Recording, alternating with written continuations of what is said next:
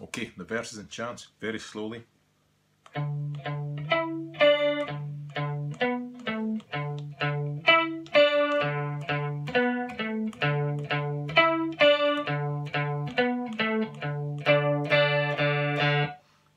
Single note guitar solo. I'm changing the sound here. I'm going for that chorus sound. I'm going for a high octave. It's more a sort of plucking harp sort of sound. It goes like this.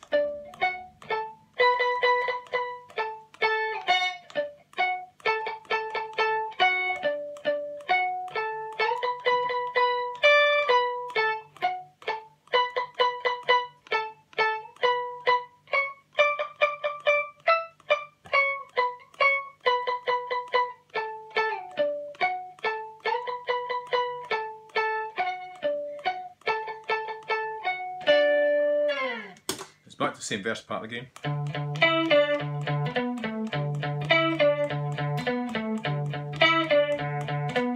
the chorus.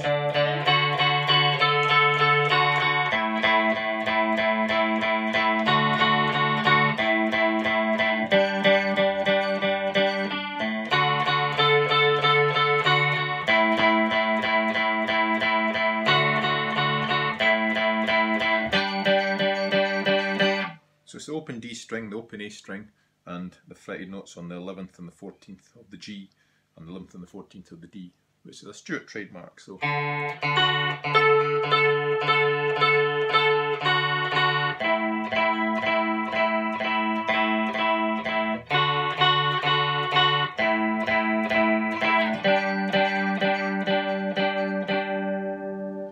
Now for the guitar solo, I'm going to switch to the dirty amp. In the studio it's clean, but live it's dirty, so it's starting off on the 7th fret of the G. Switch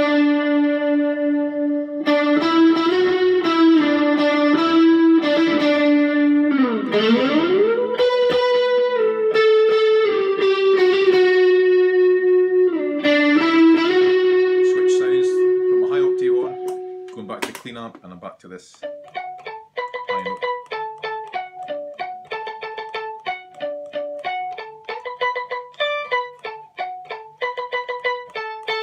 So you've already seen that part.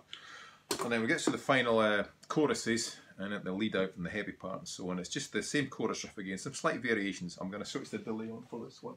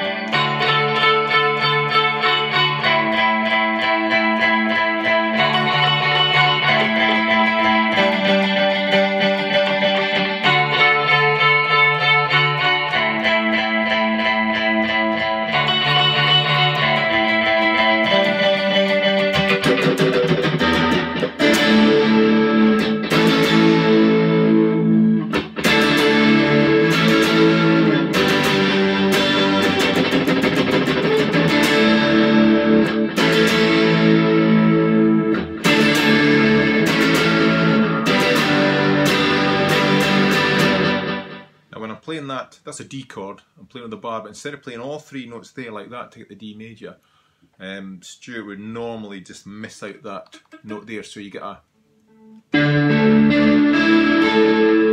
So often you'll hear that, you'll hear the ninth note coming in there, but sometimes it's just muted so you don't hear it.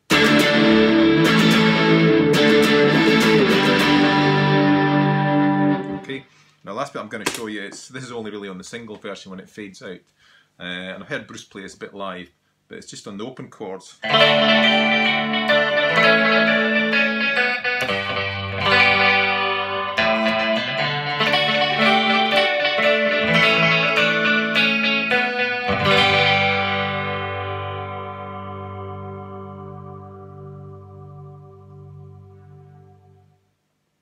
There's that solo part, so hopefully you can play it now.